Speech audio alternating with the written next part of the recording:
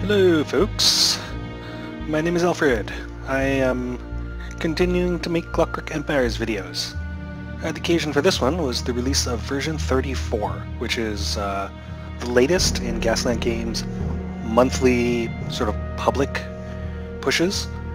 In between official patches, so versions 32, 33, 34, there are experimental builds, like 32A, 32B, up to whenever they release the next version, in which they test out the new stuff that they'll be, and tweaks and things that they're going to be putting in the next version before it goes live. And you have to opt in to the experimental version, which is auto-updated through Steam, and anyways, it's all pretty cool, but the experimental versions are a bit, they're experimental, right? So oftentimes like stuff breaks. So only opt into those if you want to see the cool new stuff a little bit sooner, but also want to help report it when it's broken.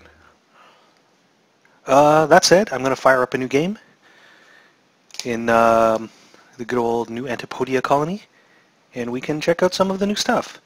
There is a ton of new stuff. And while my computer slowly generates the world, maybe we can go over some of it. I don't need to read.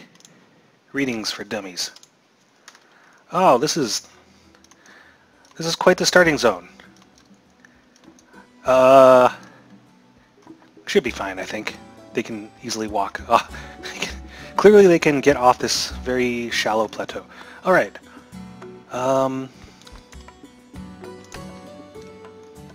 So as usual, we're going to start with the woodworking. Now, a complaint I've heard people put forth semi-regularly is that this game looks a little bit like Farmville. Because you've got your like cubey buildings and then your cubey farm plots. You know, not a slight against the game that's so clearly so many millions of people enjoy. But, you know, this game does not have to look rectangular. Right? See this?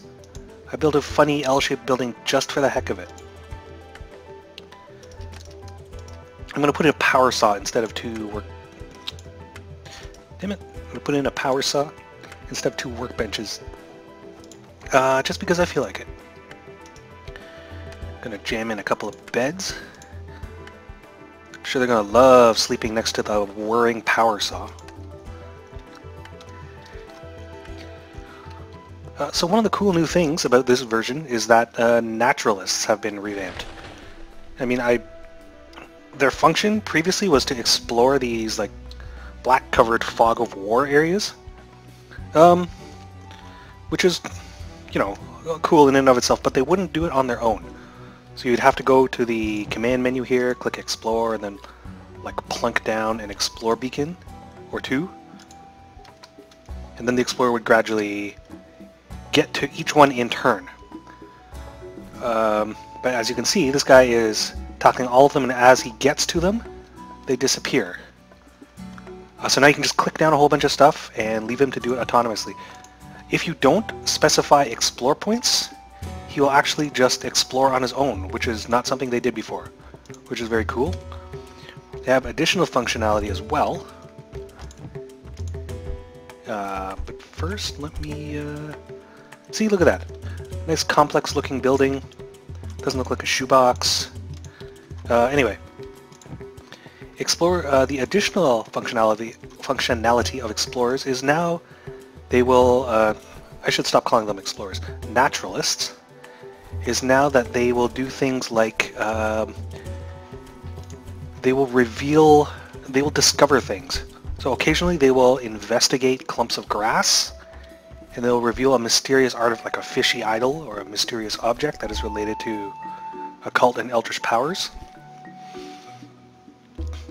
Right? And you wouldn't find those without the Naturalist. He'll also occasionally discover that boulders are actually hematite nodes or other resource nodes, which is also very cool.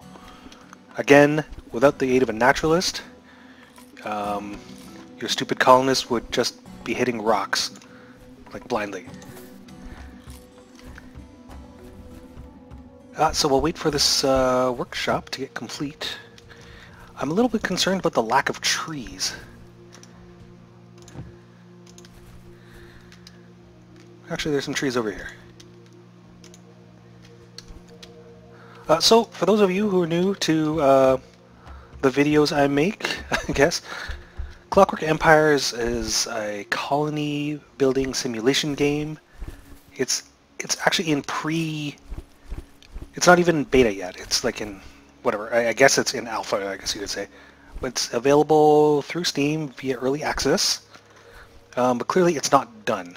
There's going to be stuff that's broken, stuff that's missing, weird bugs, crashes. Oh, good, trees.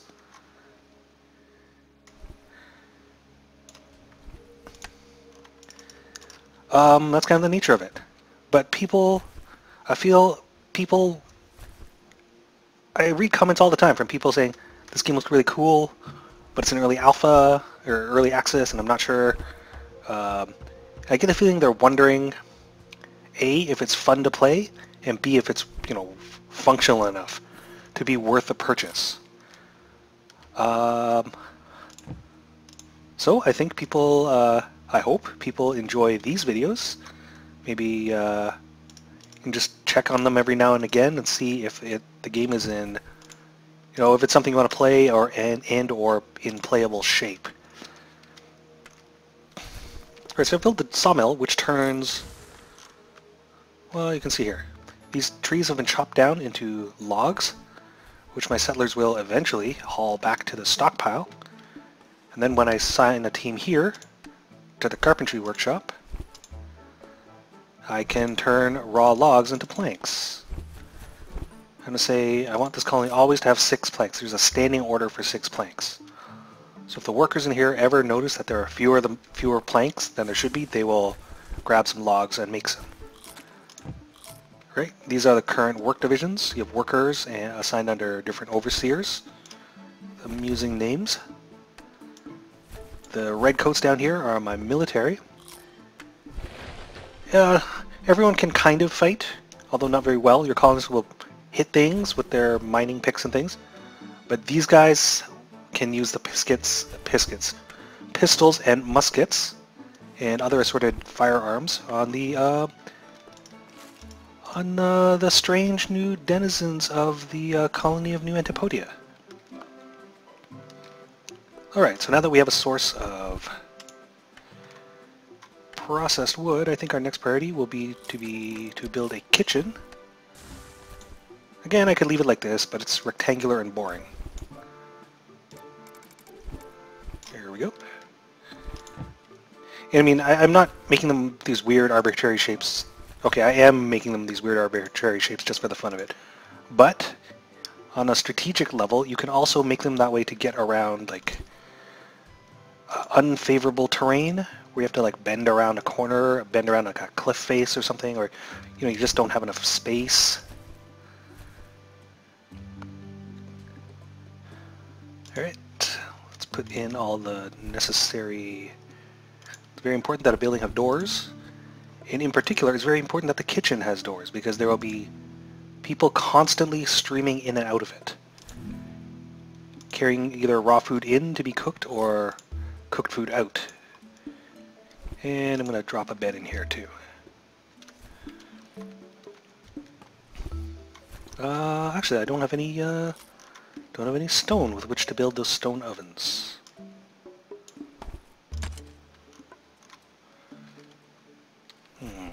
This clump of grass has to go.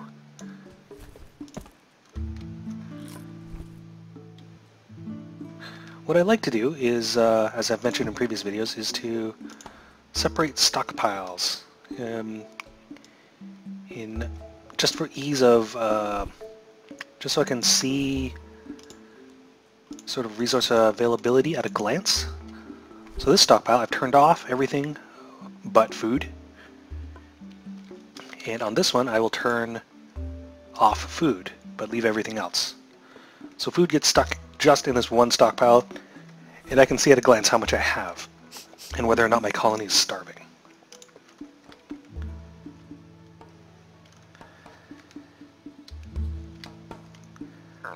Don't want to overload my colonists with work yet. Actually, they could definitely handle more jobs. A little bit short on food though. We don't have a lot of forageables. Here's some black mushrooms. Ooh, they're culty whisperings. So in the interest of showing you the new stuff, some of which is cult related, I am not going to relentlessly hunt down and shoot suspected cult members. And this is because one of the cool new things they added with patch 34 was the Fishman transformation. Under certain circumstances, it is possible for colonists who discover mysterious artifacts, as revealed by the Naturalist, to become fishmen. Now, it's not something I've personally seen yet. I've played only a little bit prior to starting this video. So I'm hoping to see it, and I'm hoping having a very culty town will help facilitate that. Oh, I see something in the roof. Well, something in the algorithm that generates the roof is broken. It's probably something to do with these very intricate corners. So there was a downside to not making all your buildings just boring rectilinear shapes. We'll just say it's a skylight. Anyway, I generally play with the roofs off, just so I can see people doing their stuff inside the buildings. Sometimes that's pretty important.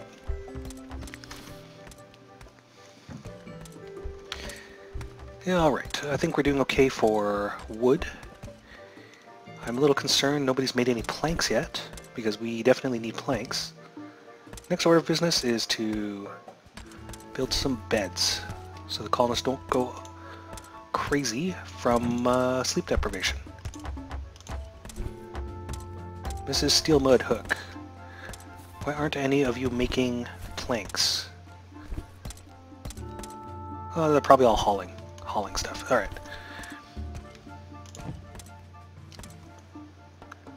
Alright, here's the lower class house. I could technically just continue... Oh, here's a new thing. See this bottom right? Here's the call favor button. So call favor, you can call in favor every now and then. I believe it's once every other day.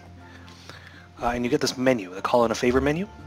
You can spend prestige, which is the star value up at the top, for these different things, right? Skilled Artisan is essentially another overseer, so another squad. Extra Criminals is 3 random dudes who all have the criminal element background. Well, it's kind of like Australia was a dumping ground for British criminals, right? Building materials, if you have enough prestige to afford these grayed out ones, building materials is like bricks and planks. You can get another Naturalist. You can get a squad of redcoats. That requires a lot of prestige. I don't actually want any extra criminals, so I'm just gonna not take them. Oh, look, we have the immigration event. I can get 3 random dudes who are not necessarily criminals, and I also get 1 prestige out of it. So I'm going to do that. The other option was to get another overseer or just ignore it entirely.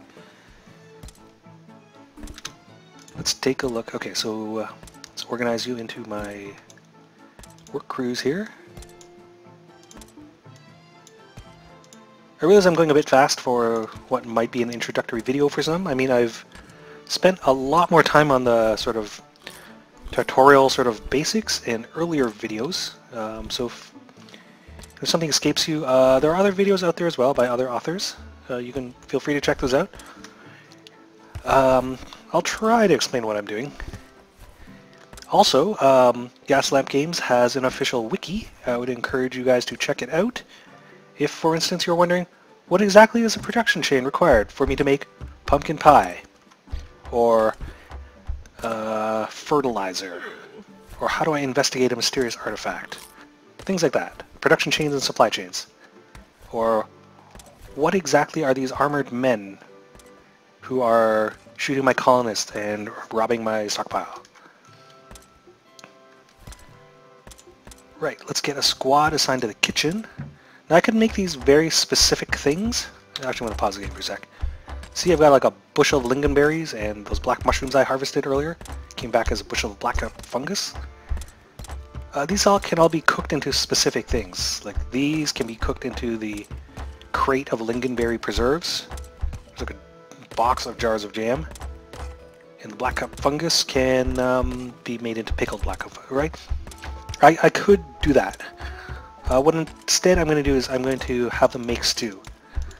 Stew accepts anything as an ingredient. One of anything, in fact. So it'll just be easier for me that I don't have to keep on worrying about balancing various commodities. As I make stew out of whatever you have on hand. Make this a standing order, so the kitchen staff will always try to maintain 10 stew in the stockpile at all times. Now I built 4 ovens in here. 2 of them are stone and 2 of them are, well, small ovens and stone ovens. Stone ovens can be made out of the rocks I mine out of the ground here. The stone ovens require finished metal parts, which are kind of in short supply, which is why I made some of them out of stone. Oh, check it out. I have a supply drop. I'm going to take some food for now, just to be on the safe side. Check it out. There's a new food drop animation. See that? The parachute crate, and they've scattered food all over that hill we started on. The patch notes say that the paracrate will break things it lands on. Now I've had it land on buildings, and it doesn't break buildings or modules. So I assume it breaks, if it lands on your stockpile, maybe it'll break some of the stuff in there. I don't really want to test that out, so I'm not going to, well, I can't really control where the crate lands. Hopefully I don't break too much stuff. As I was saying, I am now going to build a lower class house, which I'm going to use to house beds for my dirty, dirty colonists. Why am I building it in this shape? No good reason. Maybe just to freak out the wall and ceiling extrusion program. Jam in some beds here. This should do for now. I can always come back and install more later. Get some doors in here.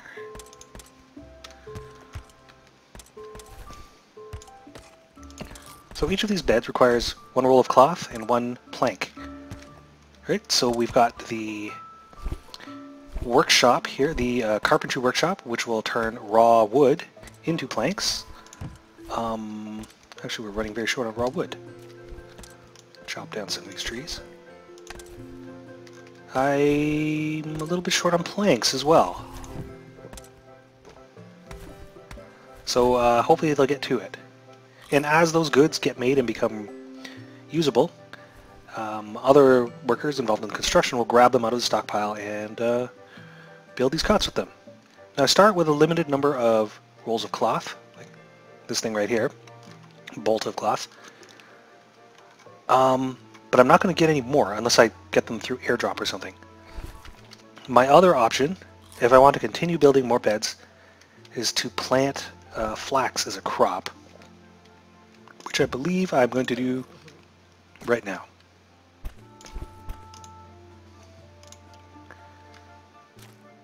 Here we go. Oh, another new thing is that it is possible to abandon a plot.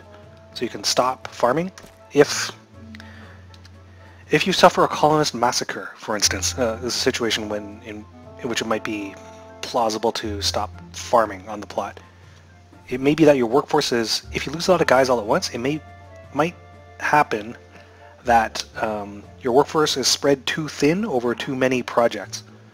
And in that case, you may want to abandon a plot because you can, whatever, sustain your smaller population with fewer crops.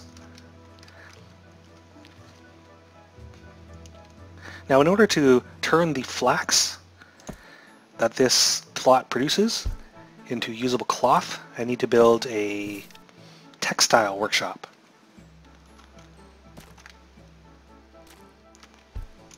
I believe that's what I'll do next. Oh, another thing that finally works is the flatten terrain function.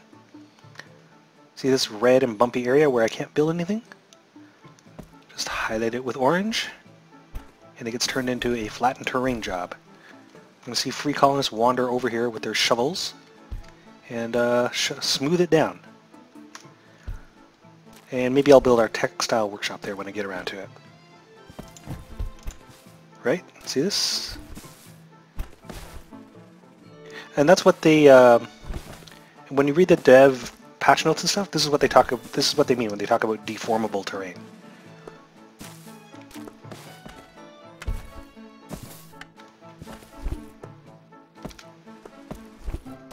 Anyway, let's not watch a woman dig a hole any longer. Well, it has left an amusing little tuft of ground. Anyway, when they're done, this marker will disappear and the job will be done. And I'll have a nice flat area of land.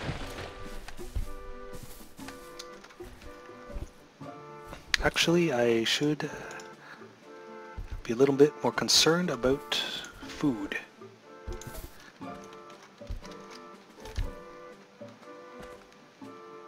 Oh, and because it's not always explicitly clear, you can rotate the camera with your middle mouse button. Currently only rotates in one direction, so, you know, if you overshoot, you have to rotate 4 more times, or 3 more times. So, things are being constructed. What do I need next? I think I'll build a chapel, someplace for a vicar to hang out. Let's build a chapel over here.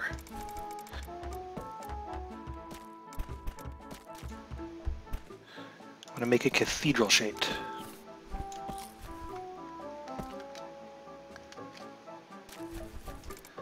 Here we go. Fortunately, I picked the wrong kind of symmetry. I won't be able to center this altar.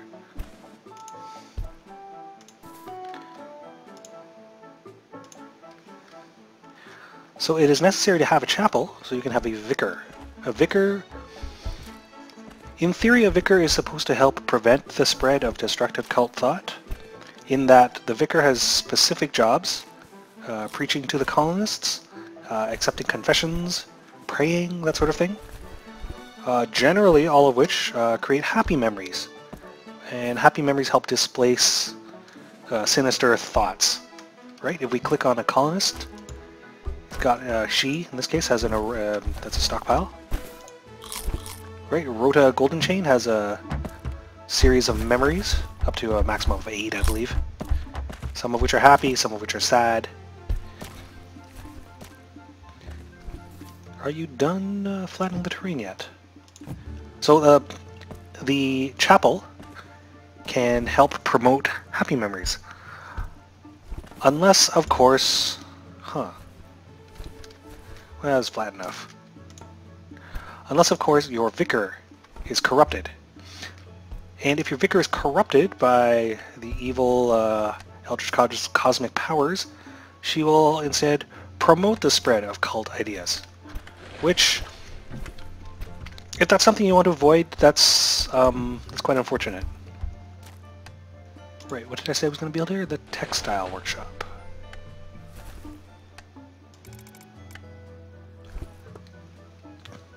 See what I was saying about arbitrarily shaped buildings? I can build around these inaccessible red areas.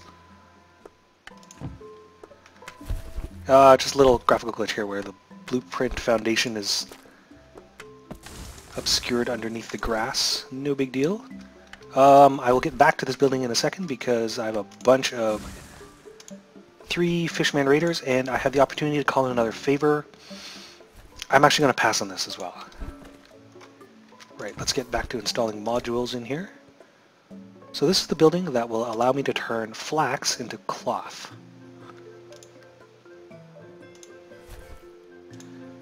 But no building is a building without a functional door, which I'm having trouble placing. There we go.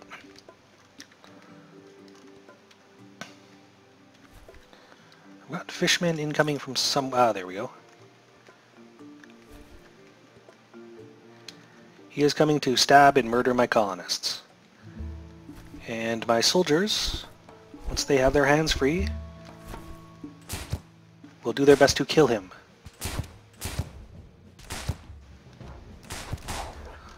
Jolly good show. It's number 2, and I don't know where number 3 is. So you can area select an area that contains fishmen, and you'll get the the context menu will allow you to butcher fish people, or you can you're supposed to be able to single left click them, I believe. Yep, there we go, and you can butcher them that way. Or you're supposed to. Anyway, I am going to butcher them for their meat. Okay, the textile just completed, textile workshop, and the chapel. So now, let's get a vicar in here. Say, Mr. Cog. Are you a cultist? Oh, you're spiritually inclined. I think you would make a good vicar. So whatever squad I assign here, their overseer becomes the vicar, and the workers become, what's the title here? Congregants, that's it.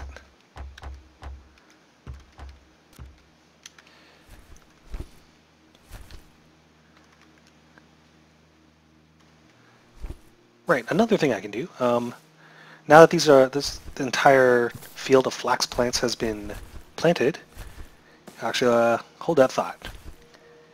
I'm getting immigrants. What do I need? I'm going to take 3 of anyone. They've been auto-assigned. One of them was actually a soldier, so he got assigned to my military squad. The other one got assigned to one of these squads. Here we go. You now have an overseer. As I was saying, now that this field has been entirely seeded with flax, I'm going to say, after this crop I want you guys to grow wheat. Right? And they won't uproot the flax or anything. In fact, they'll let it grow to completion and harvest it and everything. Then when they replant, they'll plant wheat. The reason I do that is because experience has shown me I certainly do not need more than 1 full harvest of flax. There's only one use for flax, and it's in making beds. Each plant produces enough flax for a bed. Each field holds like 16 plants or something. I am not going to build 16 more beds.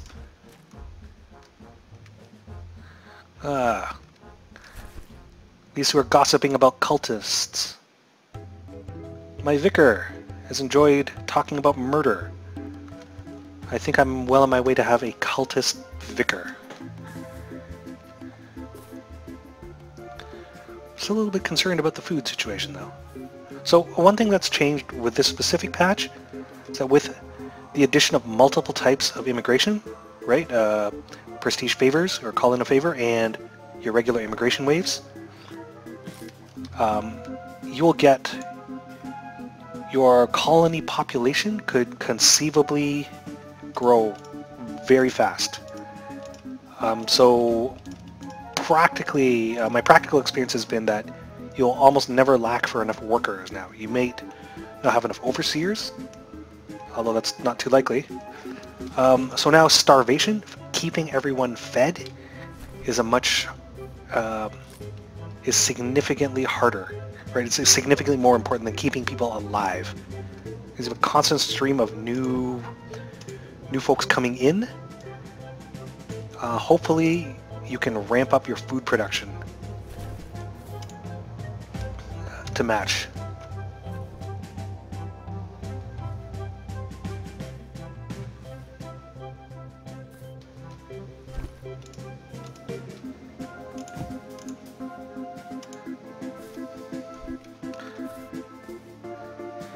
Alright, another new building added in this patch is the laboratory.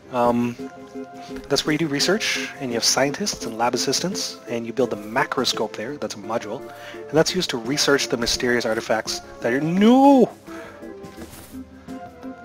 Ah, damn it! See, my food stockpile is very, very low, and this fox ate one of the fishman steaks out of it. That's one less meal for my colonists. One way to deal with thieving wildlife is to kill it and turn it into food that you can eat. So what I've done here is I've enabled hunting on my military squad because they all already have guns. Now I will highlight this particular animal and I'm going to flag him for hunting. Foxes are cute and I kind of don't want to kill them,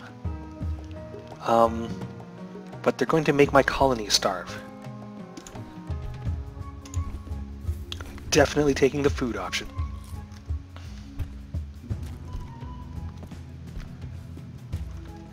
I've planted wheat in the second field, and once this flax crop is harvested, it will also grow wheat. This particular starting area is